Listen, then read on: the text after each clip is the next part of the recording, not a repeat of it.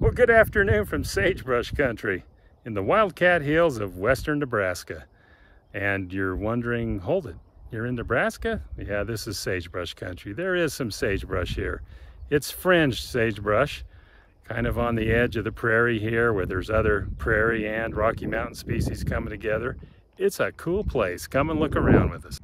In the Nebraska Sandhills, about 70 miles further east from Bluff, and you're looking at a bunch of what's called sand sagebrush, Artemisia filifolia. Of course, grows in sandy areas, very frondy, and there's quite a bit of it. So this is like the far eastern edge of sagebrush country. So we're cutting through the Nebraska Sandhills here. It's hard to see how kind of steep some of these dunes are from this shot here, but maybe this shot will show.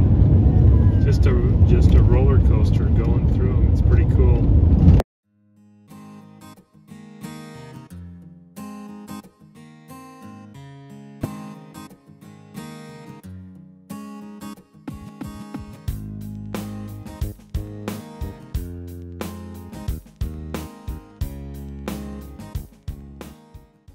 Okay, here's an example of the fringed sagebrush. It's very soft and very fringy, and it smells just like sagebrush with more of a minty smell. And you know, it's a subtle part of this landscape, but you see it here and there in little patches.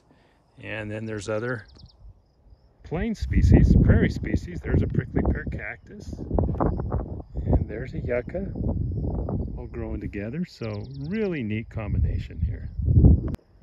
Cool to see some of the more Great Plains plants growing here. This is Great Plains yucca, kind of with last year's leftover blooms on it, or you know, nestled in ponderosa pine.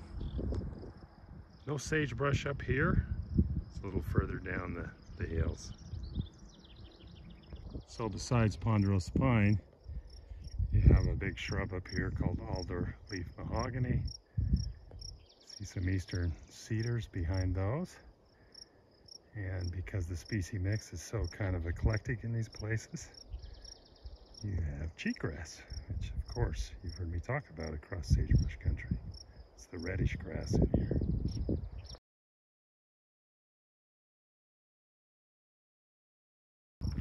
Take the Monument View Trail. This goes out to this bluff up ahead where you got a tremendous view of everything.